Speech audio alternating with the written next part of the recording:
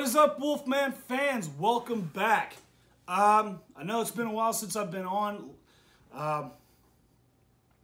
Last week, guys, did Mother's Day sneak up on anybody else out there? Because it definitely snuck up on me.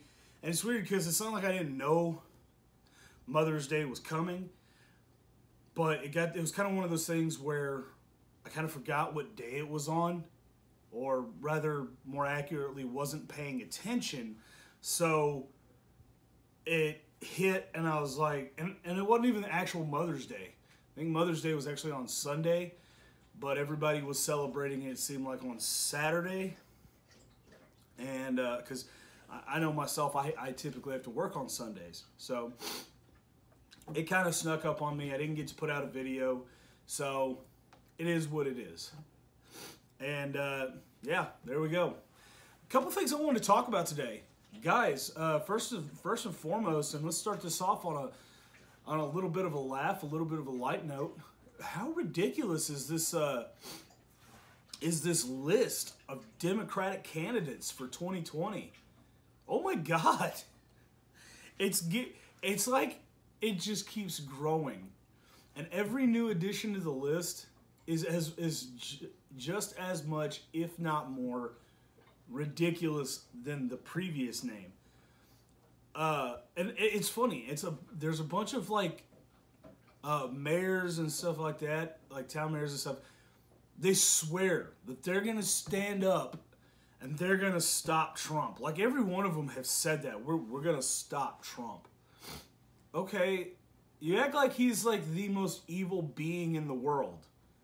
Big question for all of you guys out there. How much has your life changed since Donald Trump took office? Honestly, how much has your life changed? My life hasn't really changed much. I think my life got a little bit better on the financial side. I think. I'm not really sure. I can't really tell much of a difference. But what I can say, and the reason I can't tell much of a difference is because, you know, my wife opened up her own business. And, you know, this is the first year she had to pay taxes, so we actually had to pay more into taxes and stuff. And I don't know. I think we didn't really get much back on our return, so, you know, whatever. But the quality of my life hasn't really changed much. So the question would go out to all you guys. Same thing. Has anything changed in your life? Or are you just out there screaming racism, sexism, bigotry, and all that crap because you heard it somewhere else? Do you actually see it in your everyday life? And I mean this as a genuine question. I do mean this. If you guys see things like this in a daily life, let me know. I mean, it's not like I'm going to do anything. I can do anything about it, but I would actually like to hear that feedback. If you don't, like me, I don't see these things on a day. Also, the only time I really see stuff like this is in the media.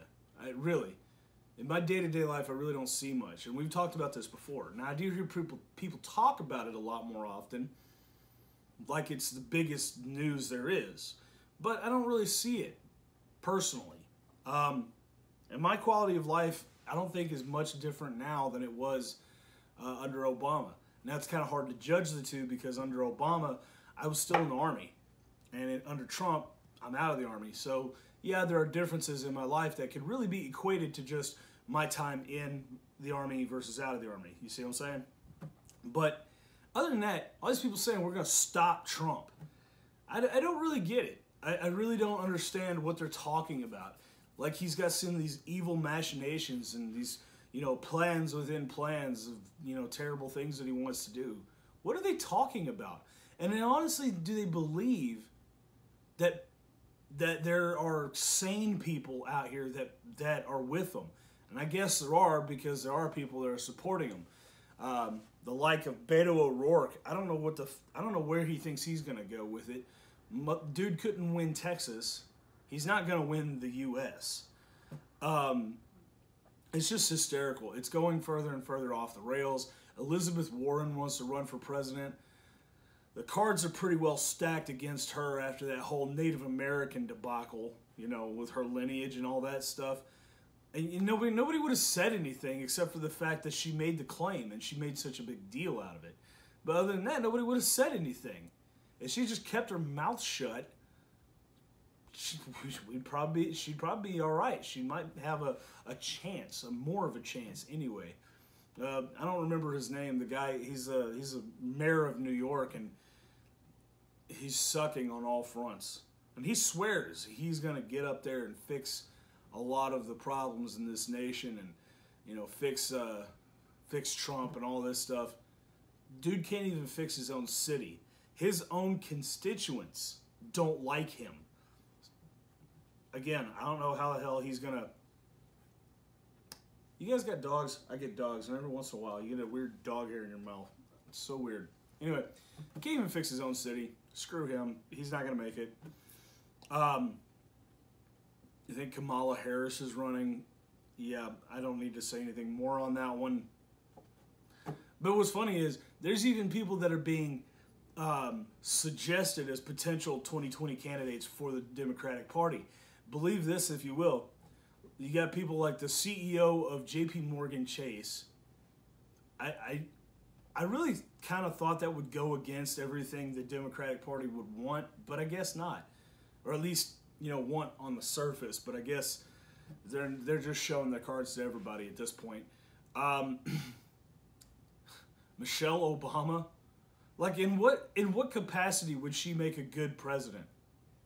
Like, point me to some examples, because I have seen nothing. Oprah Winfrey.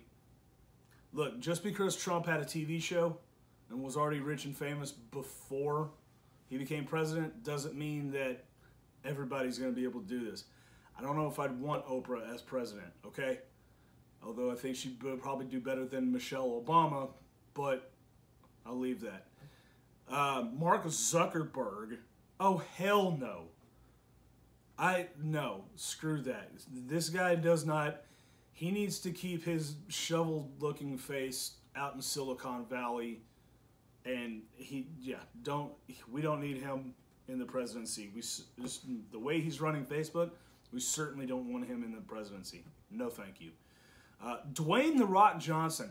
Now if that one seems out of left field, it very much is. And if you don't believe me, you can look that up. What? I don't understand. Maybe there's something about The Rock that I'm missing. Maybe there's something about Dwayne Johnson I don't understand. As far as I know, he's a former wrestler, and he's an actor. I don't know if he has any political ambitions. I don't know if he gets out there and puts out his political opinion like so many celebrities do nowadays. I don't know. But you're going to push for him as president? I don't get it. Whatever. Maybe I'm just out of my mind. So, yeah, looks like the Democratic ticket is, right now it's a veritable clown car. And 2020 race is shaping up to be a big event, almost akin to the Super Bowl, but like a long Super Bowl. So, yeah, that one's interesting. I'm having a good laugh at some of the Democratic nominees kind of fighting amongst themselves, looking like, oh my God, Joe Biden's the front runner. That does not spell anything good for them. But anyway, moving on from that, there was something specific that I wanted to talk about, and I wanted to. It's kind of a warning, guys. I don't want you to be. And this is something that I was talking to my buddy over there at Condition Actual. I was talking to him about, and it really got me thinking. Guys, don't fall in to.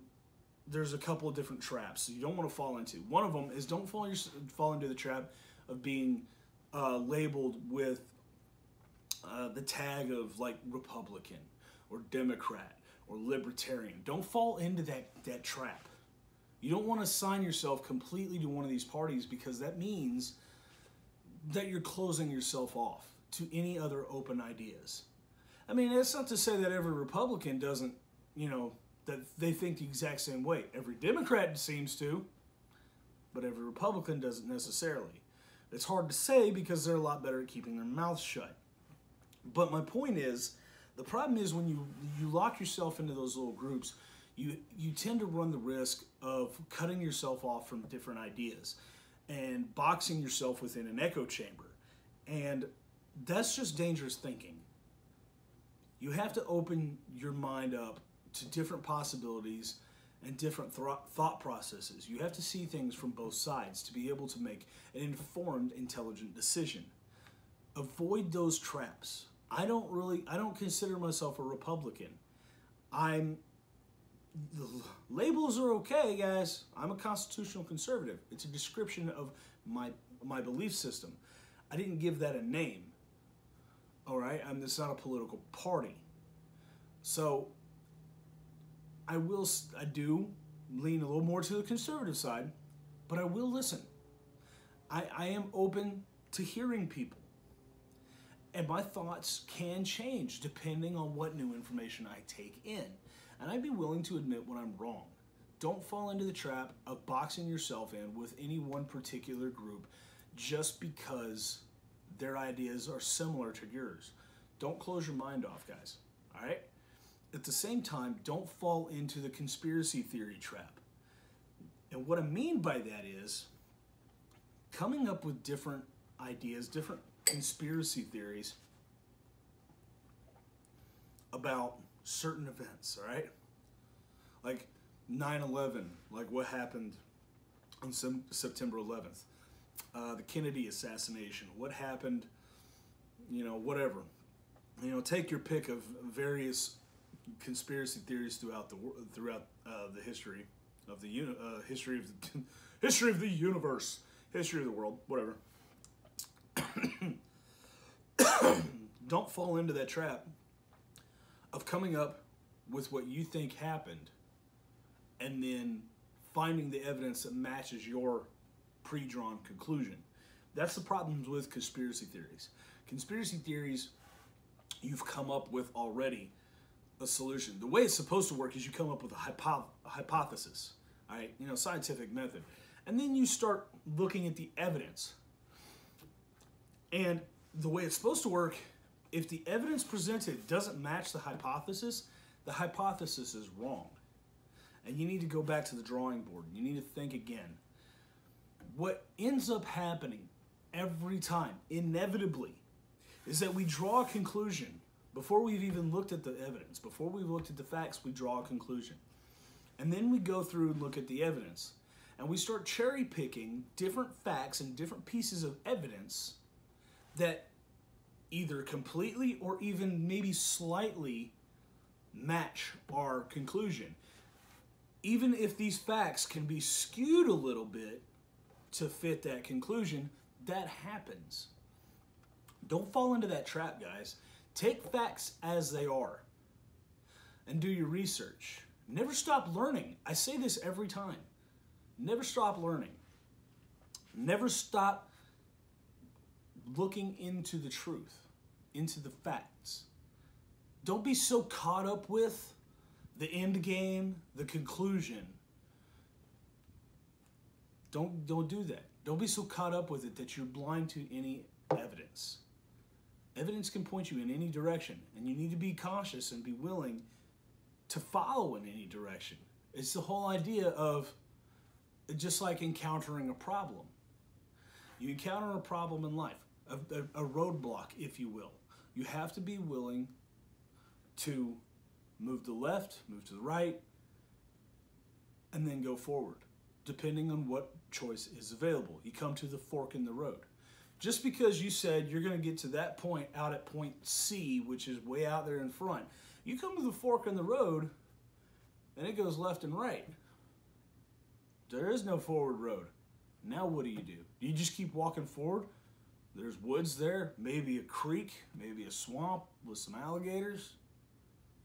That's the kind of, I know that's kind of like, I'm reaching at this point for an analogy, but you see what I'm getting at.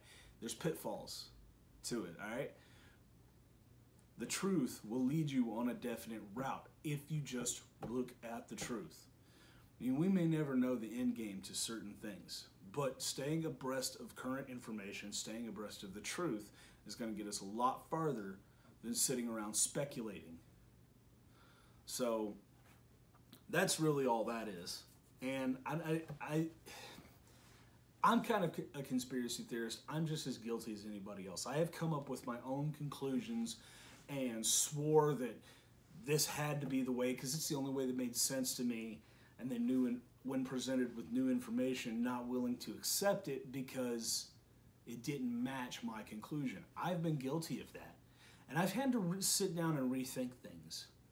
So if ever somebody asks me, well, what do you think about this? I go, you know what? I'll say to them, I have thought this before, but, you know, this over here negates that. I'm willing to discuss. Again, I'll admit when I'm wrong. I will admit when I don't know. And guys, there's a lot I don't know. But I'm always learning. And I always continue to try to seek that truth. On that note, that's the same note that, and like I said with Condition Actual, I've said this before, he's that same way.